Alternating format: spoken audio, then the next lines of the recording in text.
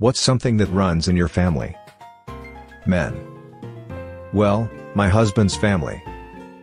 My husband carries a genetic anomaly that makes all girls unviable. They all die in the first trimester. It is similar to Turner syndrome but not at the exact same marker. There have been no girls born in the paternal line in 130 years that we can confirm. We don't have records from when his relatives emigrated from Europe. Every woman in the family has married in. Edit, typo.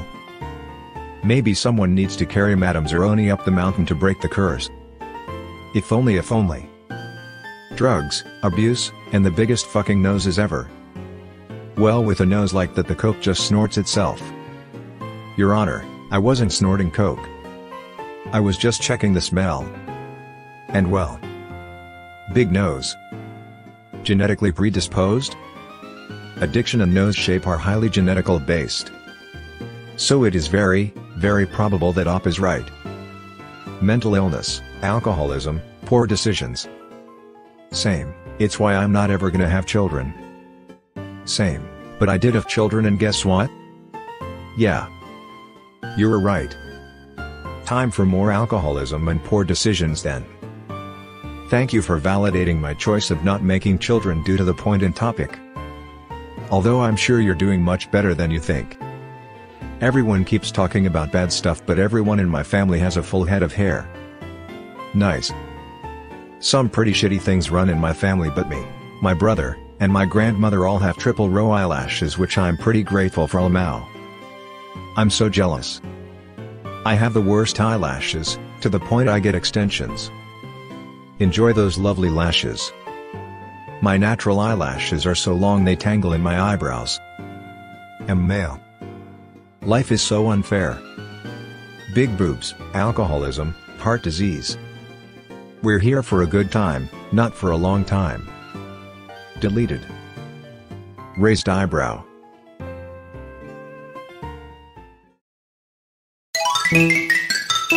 Male porn stars. The Spaniard side of my family have been to porn a lot.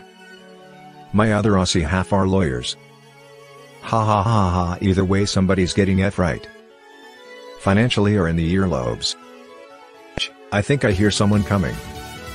I hope you're using protection, otherwise you might end up with hearing aids. Being left-handed. Us too. Several lefties in my family. Same. Of my 7 siblings, I'm the only lefty. My paternal grandfather was the only other lefty. Don't tell them righties, but they just ain't as smart. Bless their hearts. My siblings married lefties. I'm the odd man out. Nobody runs in my family. Well, it's better than having family run away. Nobody runs in my family. Eric Cartman. In my language, the word running and somebody being a horse sound extremely similar, and I'm just so angry that I can't make a joke about Cartman's mother actually running. ADHD. Yeah, the more I research the possibility of ADHD for myself, the more I see it in both of my parents. I suspect my dad and uncle had it. Me too. I'll go see about getting checked for it eventually. If I can remember to make an appointment. I was about to say this. When my son got diagnosed with ADHD inattentive type, so much of myself and my family's behavior began to make sense. Our second toe is longer than our big toe. Yo, I got that too. It's annoying because it often rubs against shoes. And the toenail rubs up against the shoe. I believe it's called Morton's toe. I've got it too. I'm the only one of my siblings that does. Our family has a thumb that bends back 90 degrees. Our men check the babies to make sure.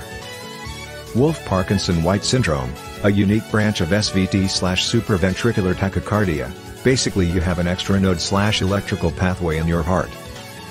This would cause random attacks where my resting heartbeat would shoot up to 180 plus beats per minute and would last for up to an hour.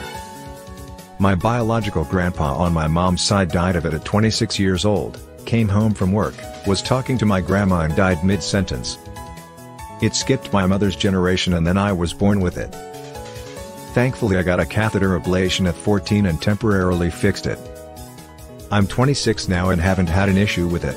But the cardiologist said I will 100% have to get another procedure done eventually, as the scar tissue that is covering the extra node will either dissolve or fall off. I forget which one, pretty sure the tissue will fall off, and I will start to experience the attacks again. Could possibly kill me next time, as I'll be much older and won't be able to bounce back from the attacks like I did when I was 14. Praying neither of my children got it. Just curious, how was this diagnosed? My brother has had 3 attacks. He wakes up suddenly with his arms numb and heart racing and has been hospitalized all 3 times. His symptoms subside by the time he gets to the ER, so they observe and release him each time. Several medical professionals have suggested WPW, but that's as far as the conversation goes, and they tell him to take CoQ10. Very curious how you were tested for this. Thank you.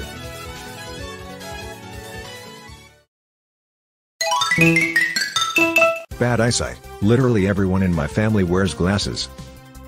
Besides me. You wear contacts. Same. My brother doesn't have glasses yet, but he probably will at some point. Deleted. Same. Just sprinkle it with diabetes. Just sprinkle it with diabetes. Ha. My family is diabetes and depression with a sprinkling of cancer. A common trio, I think. Same. Chronic, debilitating migraines.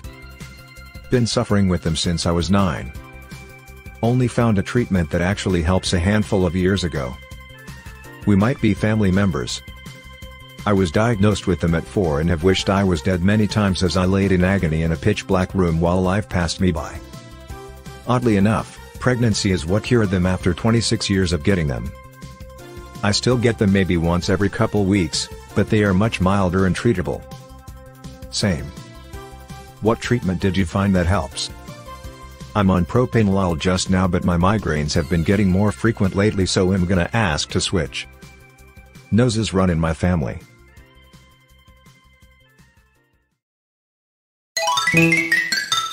Our eyes. Whenever we meet people and there is more than one family member, everyone comments on our eyes and how they are the same. Is it the same color? Everyone in my family has a variation of hazel. All brown except my dad, a little more hazel. Me and 2 of my cousins have our grandmother's eyes. No limbal ring. Above average height. My maternal grandmother and aunt both topped 6, as did my father and both brothers.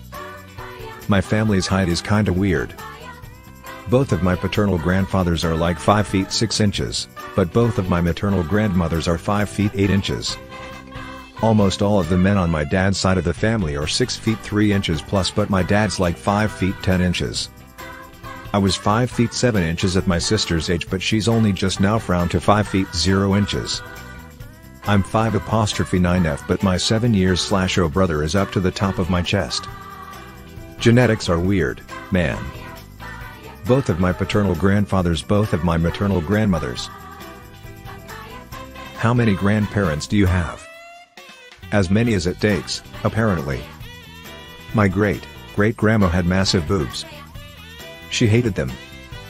She prayed that her female descendants would have small boobs. Literally every female that is a biological descendant of her has small boobs. So small boobs now run in my family. I have very large boobs. None of my aunts nor grandmothers had large boobs. I had a breast reduction at 15. By the time I had baby number 2, I had even larger boobs. I prayed my daughter wouldn't have large boobs. Well, she didn't need a reduction, but she has big boobs. Edit, spelling/word correction. Like with an exoskeleton and stuff? I see what you did there. Autoimmune diseases. Half my mom's huge family has celiacs, Hashimoto's, or both. My son is the lucky one who drew the type 1 diabetes card. And I just found out a few days ago that I probably have Hashimoto's now. I have celiac along with my mom and sister. My mom's brother has Hashimoto's. My latest diagnosis was Crohn's. Me too. Ronald Reagan, George H.W. Bush, William Jefferson Clinton, or Barack Obama may be my dad.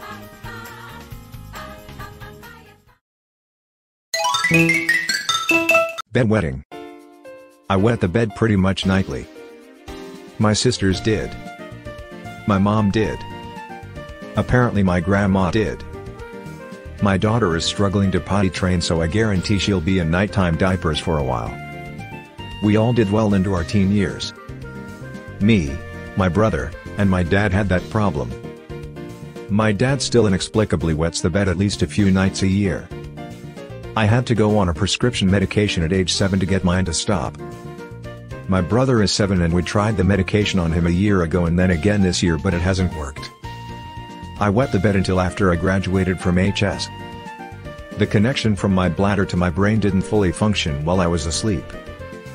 Most of the time when I did in HS my mind would wake up but my body wouldn't, so I was fully aware I was wetting the bed but unable to do anything to stop it.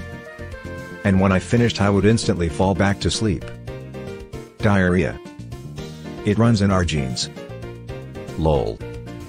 Be careful with that joke, it's an antique.